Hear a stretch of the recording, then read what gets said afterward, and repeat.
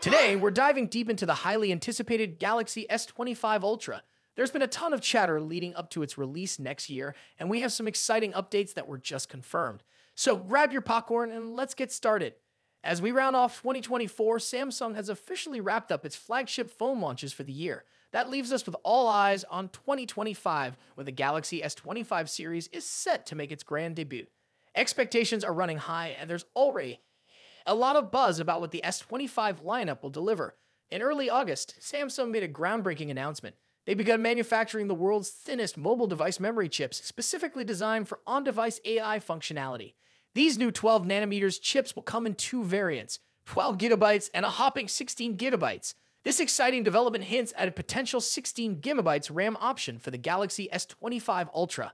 Let's take a moment to put this into perspective. The last Samsung phone to feature such substantial memory was the Galaxy S21 Ultra back in 2021, so this potential upgrade is pretty monumental.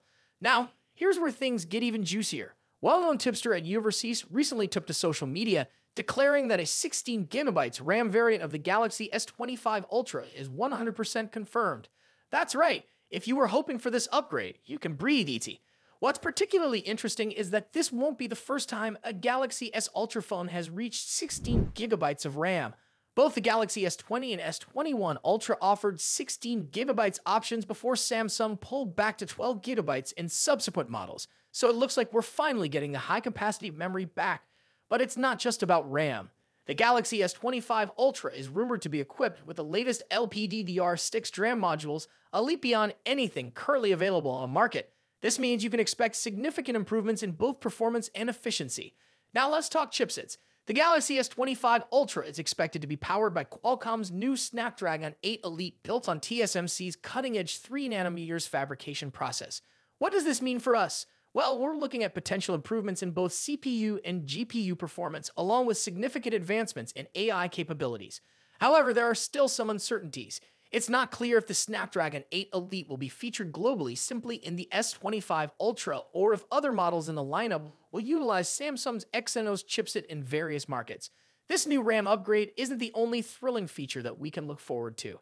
The design of the S25 Ultra is expected to be sleek, sporting a titanium body and durable Corning glass. If you've loved the previous designs, this is something you're likely going to enjoy even more. And for all the display aficionados out there, the S25 Ultra is rumored to feature a 6.8-inch dynamic AMOLED 2X display with an ultra-smooth refresh rate that can scale between 1 to 120 Hz. That means superior graphics and fluidity while scrolling or gaming. Now we can't forget about the camera. One of the most talked about features is a potential 1-inch 200-megapixel ISOCELL image sensor for the main camera.